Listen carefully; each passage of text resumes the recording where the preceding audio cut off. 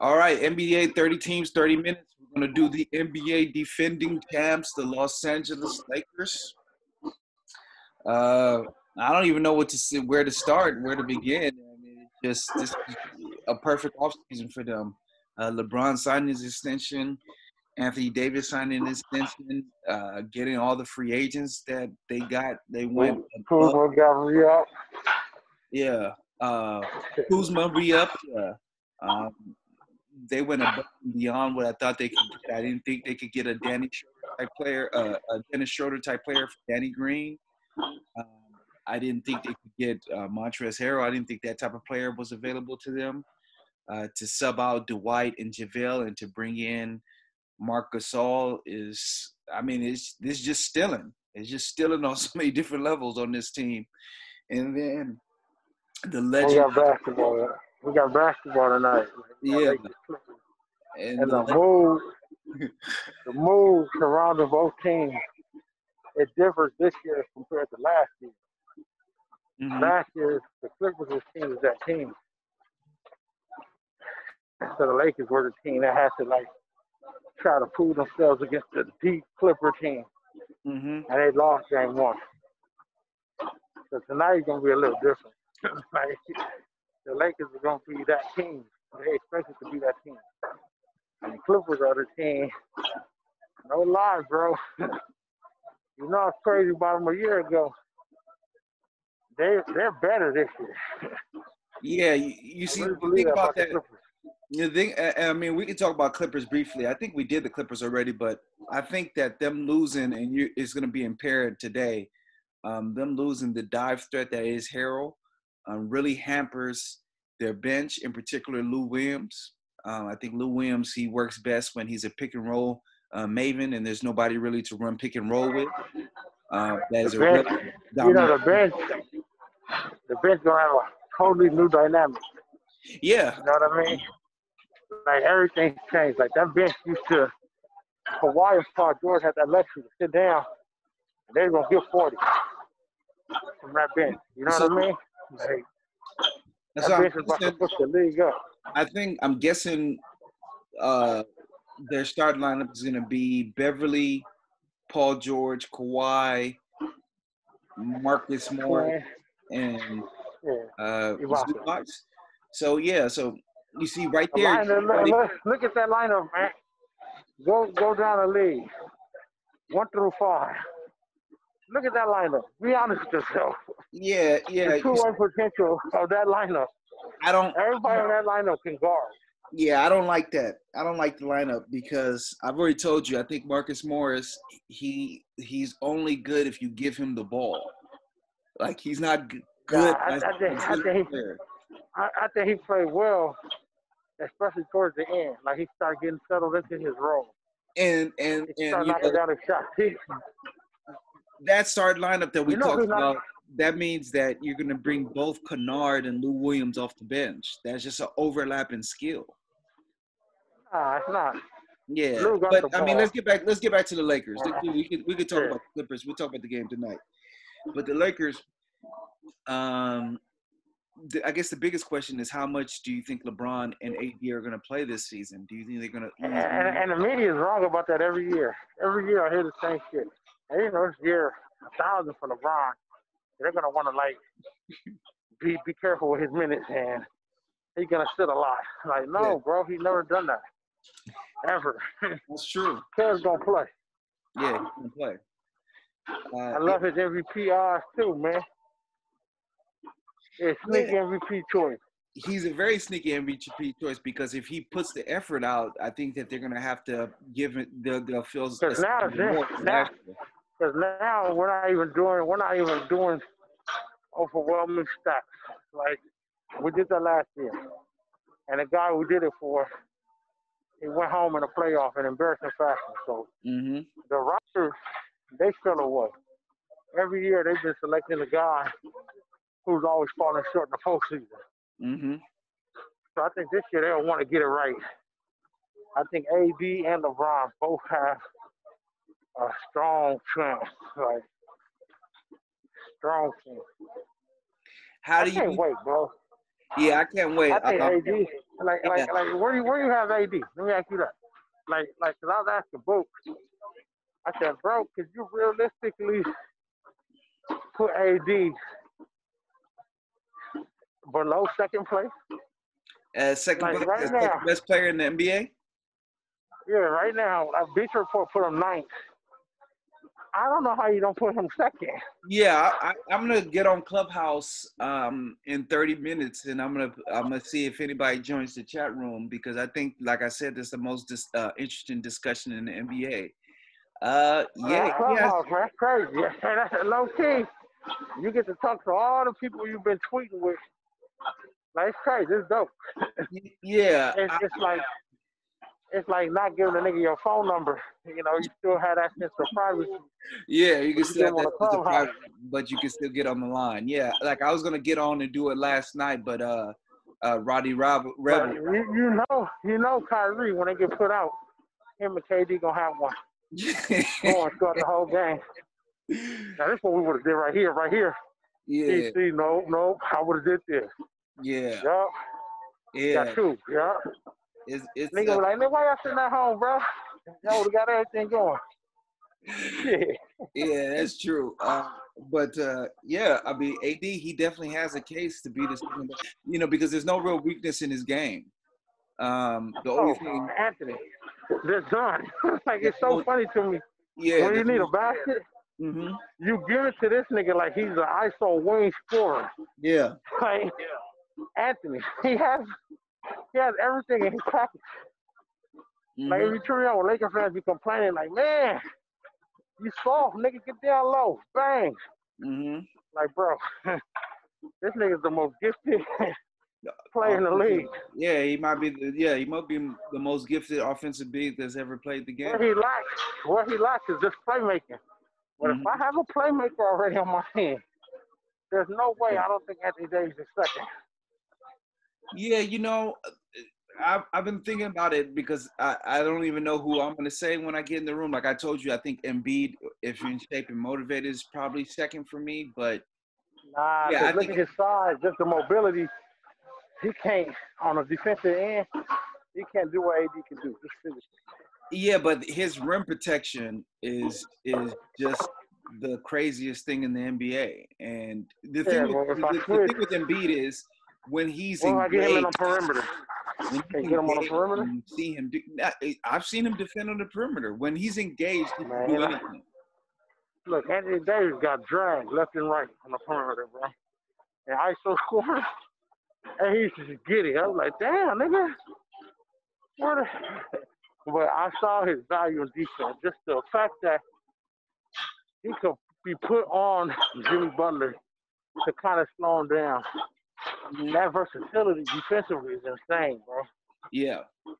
No, I mean, yeah, definitely. I mean, they put him on Jimmy Butler. Yeah, and he gave Jimmy Butler a lot of problems. I don't know this Lakers team. You move on and you talk about the impact that Marc Gasol is going to make, taking the Dwight and the JaVale minutes. That's another crazy upside. Just the 20 minutes he played his first preseason game. Laker fans were all over Twitter the next 2 days. I literally seen every pass he made on the timeline like 10 times. Like they're so amazed. I They're mean, looking at Marcus Gasol like, what the hell is this? Like, they're running offense through the big. yeah. And it's working. Like, we're getting easy shots out of it. Yeah, It's he's crazy. slinging the ball. He's slinging the ball around like crazy. Man, it's blessings. Give Gasol the ball is blessings. You LeBron, you run a pick and roll, bang. Hit it with Gasol. I got that pop action right there. Gasol can get it. He can hold it. He can be waiting for a backdoor cut from AD. Boom. They got a lot of shit they can do now, bro. Yeah, they have a lot of things that they can do now, and then in addition to that, one of the biggest storylines to me is this THT. Is this Horton Tucker? Is this real? I told you. What the fuck is this, man? Like this, I say it all the time. Lakers scouting department. I don't care what sport you talking about.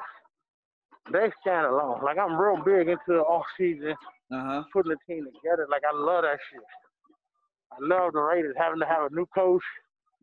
I love hiring him, having to learn a new defensive scheme, having to rank my prospect based on prospects and the prototype that this guy has used before in the past. Yeah. Like, that's just exciting. Bro, the Lakers, literally everyone they drafted the last 5-6 years, every pick has been paid, bro. Yeah, even Thomas Bryant. Even Isaac. You look at Thomas. Imagine a team with big.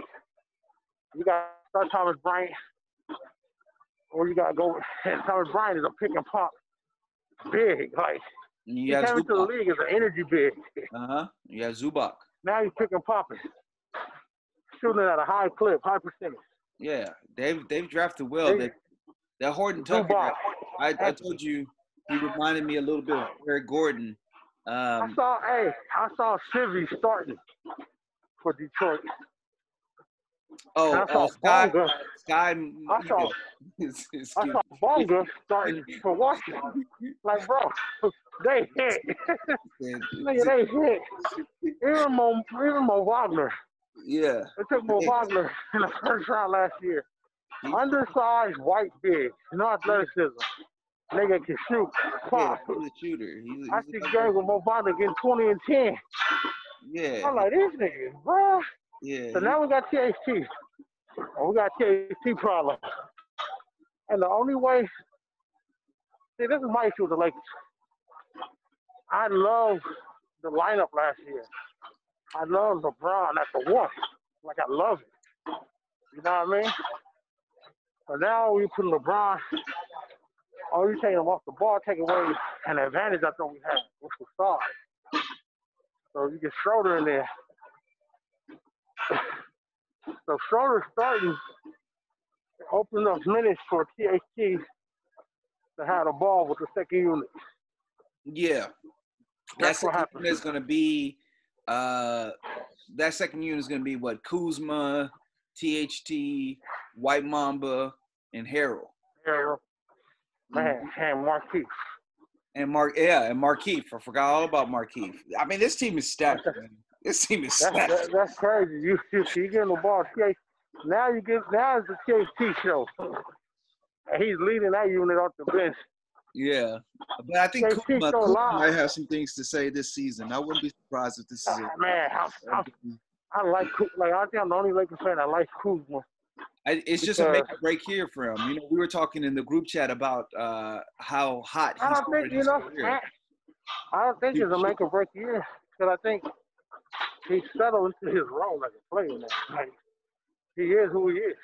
I think he wants to be more. And Laker fans want him to be more. Laker fans want him to be a semi-all-star young player of the future. And one thing he's nice, man. Yeah, I don't know. He gonna have games where he scored 30. Remember the game against the Clippers? Yeah. He had like 24 in the second quarter. Yeah. And I'm talking about, bro, these is motherfucking, that's a tough 25, though. Like, he out there dragging the best of the best. Like, when Kuzma's on, that's a special player. That's the thing. You want that. You want players that the opposing team don't even have on a whiteboard winning you games. So now the Lakers, if we're slow, I can bring in Harrell. Just for his energy. You know what I mean? Yeah. You bring in Harrell for energy. I have games where Schroeder leads us in scoring. 30 points, 8 assists, Schroeder. You're going to have the breakout Kuz game. We're going to have the THT game. You're going to have the White Mamba game. I'm interested to see Caruso. Yeah, I'm interested to see if there's another. Hey, and then second unit, my backcourt is Caruso and THT. That's hard to get by, bro. Yeah. Second unit guard, you like, imagine being a Killian Hayes. You coming to the league, and the Lakers backup guard Caruso and Thornton. And we And did Caruso. all this, and we forgot Wesley Matthews. Oh my God! We did all this talking. We forgot about Wesley Matthews. And the reason why I love the Matthews edition is because Matthews has something that Danny Green don't have. Besides having more game, and the thing is, you don't need that much game in that spot on this team. Like what Danny Green did was space the floors, occasionally put it on the ground. Wes Matthews has seasons of 19, 18 points per game. Like he's a different type of player. Yeah. Than Danny Green. And then the thing too about him is that's why I wanted to start LeBron with Green. I mean with Wesley Matthews and KCP, right? Because I know that lineup with Gasol and Davis passing and LeBron's passing. Bro, KCP and Wes Matthews. You know, so many wide open shots. Like that lineup has everything: offense, defense. And what makes it perfect is last year Lakers had trouble when they had to defend the bigger wings. If you're preserving LeBron and you didn't start with Kuzma, so a guy like Kawhi will feast on Danny Green and Kawhi. I mean, and KCP. He would feast. Wes Matthews is better at guarding star wings than Danny Green. Like Wes Matthews is legitimate. It's like a corner in football. You're number one corner, you good. And then there's the niggas that travel. And I'm going everywhere you go. They can't scheme you away from me, nigga. We match up zone. Everybody's zone. Me and you match up. They can't scheme me from you. So I think like that aspect of just Wesley Matthews being that dog. He's that guy on this team that's like, hey, Kawhi, it's me and you tonight, bro. Hey, Jimmy, it's me and you tonight. And he's giving you that effort that the opposing player on the other team knows. Damn, I got Wes Matthews tonight. Yeah, he's gonna be harder. Like, the way that he defends. Like you can get off for 30. You can get off for 30, but you know, I got Wes Matthews tonight. It's gonna look ugly. It's gonna be a lot. He's physical. He's big. Yeah, he's physical. He's built. He's built like a tank. Him and Thornton Tucker. And he got the size. Yeah, he got the size. So it's so that's why. And see, if we do it that way, the way I want to do it, and then you come off the bench, let Schroeder and Harrell. Let Schroeder, Harrell, and Kuzma run opposing teams off the court. Schroeder wants to start. You see, the thing about it is, it reminds me of the finals. Because we need to do what's best for the team. They're gonna do what's best for the team. Remember in the finals, they were doing that two big lineup, and then when they needed it, they put. Yeah, but I saw Vogel was stubborn. He made some adjustments, but we're late. Yeah, they were late. That's the value of Marquise. He should have done that. That's the value of Marquise Morris has. Yeah. You keep him under ice. Like, he's a player that can get his own offense. And so, they got him for the minimum. And he shoots. And they got him for the minimum. Yeah, and he gives you size. He gives you solid defense. He's a perfect player. Yeah. For the role they have in him. And this is the thing. The opposing team is smaller, but we want to still keep our identity and have that size matchup advantage. Yeah. So we go with Marquise. We still have the size. So we keep our size, and now we've expanded our offense. Like, it's just too much. This team is stacked. I just don't see currently constructed. I don't see. It's just rotations. Like, Vogel got to be real. He's got to keep just doing weird shit all year. The thing about it is another thing to watch out for is that a lot of these players are older players. Wesley Matthews is 34. Gasol is in age. So instead of 25, 30 minutes for West, 20. 20, yeah. So we're 5 minutes. There's enough minutes for. I'm sure that they'll give a couple of these guys nights off to let a young guy eat this week. But look, Anthony. So that 5 that I want, you can't beat that 5 in the league today. I think that That 5 5 is will play a cheating. lot of series. I think that 5 is going to start and play major minutes in a lot of That series. 5, bro. That 5 is so crazy good. Yeah. Like, nigga, no weakness, offense, defense. Like, you got Marcus Gasol. He's an elite. That's just the thing, Anthony. Marcus Gasol is not a good defender. He's an elite defender. So you got him with AD, LeBron. Like, I think LeBron's shot blocking gonna go up this year. So I think he knows that. Okay, Gasol gonna help lead the defender into taking a shot that's easy for me to block. Like, Gasol's gonna help out. Off the bench, you go Schroeder, Harrell. That's your 1-2 punch, pick and roll. That's 40 a game. And those two, one thing that I really like and enjoy about this team is that you saw in the finals, it's all about having that. How many bench players do you have that can give you a 20-point game in the finals? And like the way that KCP did. And now they have so many of them now. This team is just deep, used to playing together, a lot of veterans. So there's not going to be the ego and people fighting for shots. I mean, I just don't see any way right now, unless barring injury, that they don't win the title. Who do you have as the most impactful player for their season? Man. Shit, bro. The most impactful is LeBron. I'm gonna go Davis, because this is the year that Davis asserts that two-way dominance. Like, I think the narrative around Davis changes this season. Like, I think everything about him changes. Like, everybody talk about him as this great elite top 10 player.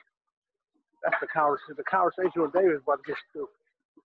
It's about to be like, hey, LeBron, KD, Curry, stupid. It's stupid. It's coming. He's about to kill it. He's about to kill it. Like, it don't even make. You saw what he did the other night, Anthony? Come on. Yeah, no, I definitely, I would have to agree that. I think LeBron's so smart. Nigga in his old age was still able to identify. Okay, this is the nigga that's gonna make it go for the next 10 years. Yeah. Like, all he needs is a dominant elite guard that's good. Like, that's all he needs. And the thing is so interesting. You said it because the Lakers, they were rumored around so many other players. Paul George, Kawhi, but this is the one that they broke everything to get. And it's just like that saying that he had midway during the season when AD had that monster game. He was like, "Do you think we traded too much for him now?" Because it's basketball. So with basketball, one player's impact is just crazy. Yeah. It's like a quarterback. Offense and defense. And all those players that the Lakers traded, they were good. They're good players. Hart, Ball, and my nigga, Josh Hart is gonna get a good contract. Yeah. A very, very valuable player in this league. Like, yeah, there's a good player. But you can't. The idea of Hart, what he actually is, ain't all there. But bro, just what he is on the surface. Yeah, it's just threes at a high clip. He's gonna play his ass off. Yeah, it's just that NBA maximum, like 4 quarters gonna get you $1. I've seen Josh Hart have consecutive 20 and 10 games, bro. Yeah. Like, this is nuts for Josh Hart. All right, who's your most great player? Who's your most intriguing player for the Lakers? I would have to go. I mean, I think it's the easiest THT. We'll see if the myth is real, if the legend is real. See, I'm on Kuzma. Kuzma? I think Kuzma, I keep telling everybody, Kuzma went to the offseason knowing his role. So he worked out for that. I think Kuzma's a hard worker. I think Kuzma got the stigma of being light-skinned. So no one, like, they don't anticipate that hard work. You know what I mean, bro? Yeah, no, I feel you.